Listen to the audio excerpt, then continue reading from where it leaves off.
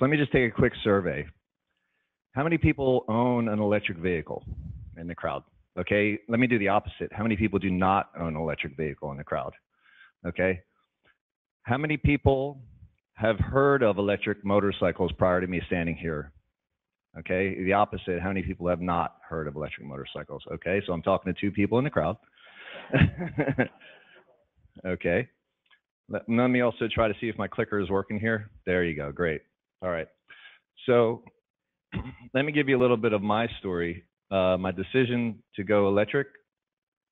Well, first off, when I was researching this topic, it was either a motorcycle or a car. And a car was cost prohibitive. I was looking, for me, right now, I was looking in between a Tesla Model S, a used one, versus a Zero motorcycle. So the decision, though, was, as you all know, since everyone here drives electric, maintaining ICE cars. I literally one time was underneath a car and I was changing the coolant and the coolant came down and all over my face and down my body. And I said, I'm done. And I'm done.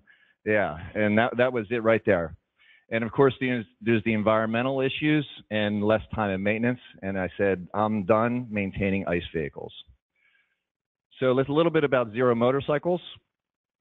One attractive thing was the dealer is 1 mile from my house. And since what's unique, as you all know, what's unique about electric vehicles is the shop down the road probably cannot repair your car or your bike. So the proximity to a dealer is one thing I'm telling people is a key thing if you're going to entertain owning an electric vehicle or electric motorcycle. So the Triumph dealer on Moreno Boulevard also is a Zero dealer, and they're now selling Zero motorcycles. Zero is made up in Santa Cruz, and the fourth bullet down, only 2,000 units a year, was surprising to me in the research that I did. And in comparison, the top selling vehicle is Ford F-150. They sell 1 million trucks a year, just for comparison. So 1 million versus 2,000. Jay Leno. Obviously, everybody knows Jay Leno's Garage, and yes, this is me with the poser picture back in 2000. Oh, sorry, give me 1 second on the thing. But in 2008, he predicted the future of motorcycles was electric, and we all agree it is. But here it is, 11 years later, and the #1 manufacturer is selling 2,000 units a year. So that's an interesting perspective. Purchasing and owning. So the initial purchase, I came across Zero motorcycles, again, because I live so close to the dealer, and the research said that they were $20,000 new. So I found a used one 6 months old in Orange County. There's a dealer in LA, a dealer in Orange County, and a dealer in San Diego for our proximity. And I found a 6-month-old one for $15,000. So this is some statistics from the dealer. And the column on the left is the stock configuration. The column on the right is what they call a power tank, and all that is an additional battery, a smaller additional battery in addition to what you get. And so therefore, the range also on motorcycles, everyone asks, what's the range? Right? And that is on the next slide. So on the right, on this chart, is actual numbers from my usage. In other words, what the dealer doesn't tell you. So the key thing is that the cost to recharge is roughly $2.75, and the range is 100 miles, the second row down. I always tell people I get 100 miles for a full charge. Let me see any other key things. I have what's called the charge tank option, and what that is just level 2. Everybody here in this room knows level 1 versus level 2. Also, real quick, the difference between a car and a bike, motorcycle, is that you can charge a motorcycle on level 1. You can charge a car, but you'll be there a week. But I'll go over somebody's house and I'll stay for dinner and I can plug it into their house. And that also was a key difference. So the level 2, you can get a full charge at 2.5 hours. 2.5 hours for level 2 charging. So initial modifications. Initial modifications. So when anybody buys a car or a bike, there's always little tweaks you want to make, right? So the one thing is that I would tell you about this bike, the handlebars are way too low. I don't like the crotch rocket feel. I don't like leaning over the tank, and I actually had hand and wrist pain from so many miles and leaning my entire body weight on my hands. So I had to get new handlebars and lift the handlebars up, so now I'm sitting upright. That was one main thing.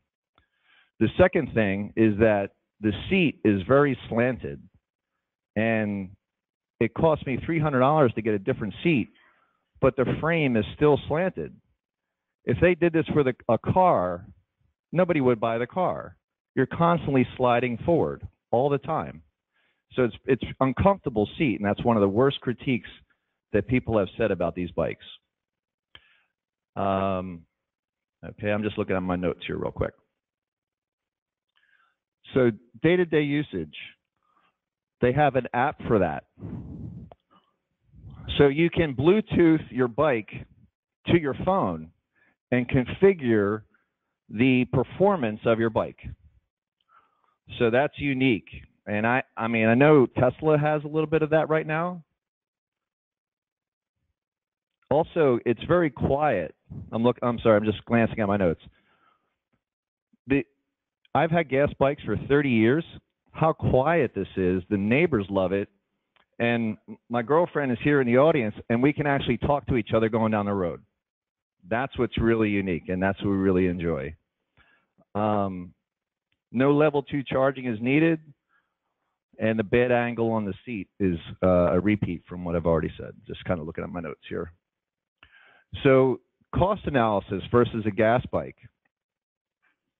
So if 100 miles costs $2.75 roughly, an internal combustion engine costs $10.25, so you get a return on investment of $5,000 in 11 years. So all of us here know about electric cars. It's interesting because I'm used to talking to people who know nothing about this. But you do obviously get a return on investment. And here's some actual numbers. My gas bike versus the electric bike. This is also really interesting, and of course everybody in this room also knows this, but the chart on the right is the performance of the gas bike, and the chart on the left is my actual car that I've had for 20 years. So on the right, everybody knows you have instant torque right off the starting line at 0 RPM or at 1 RPM versus a gas engine that has to come up to about 3,000 or 4,000 RPM in order to perform.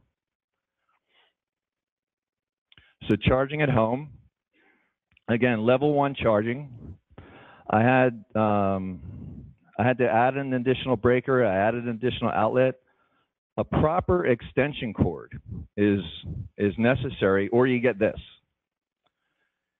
If you do not use proper extension cords on level 1 charging, I had 3 extension cords melt. And then this is a photo of another user that this is the entrance to the bike. This is where the charging cable went into the bike. Okay?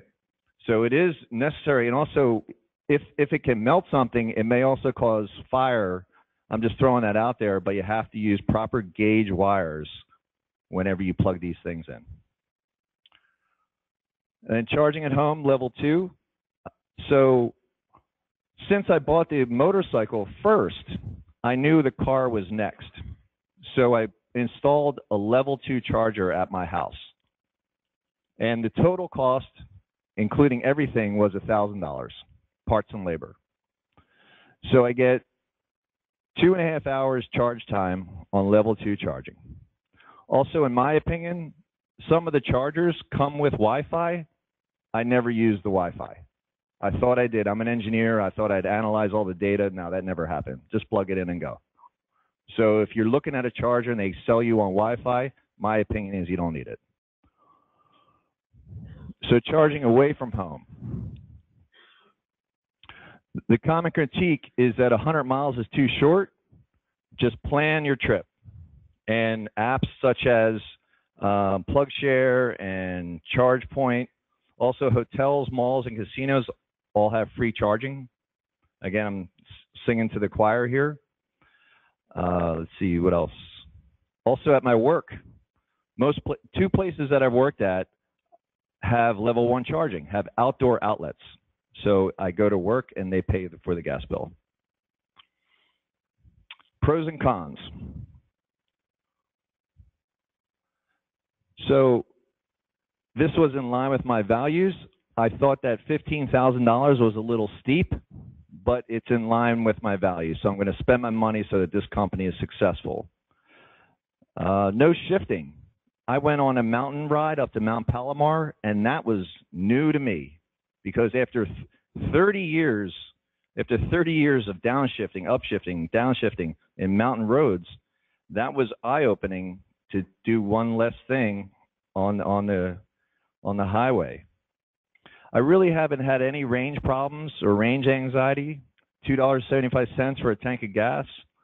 Also, I've already fully paid off the bike, and I'm being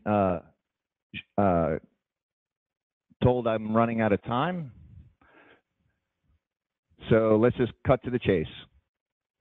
So what broke in 6 months? The level 2 charger on the bike. I'm on my third one. Under warranty. So there's obviously a vendor issue on their level 2 charger. Melted extension cords, their front brake rotor warped, the horn relay, which is just minor electrical. And then if you add it all up, you get this.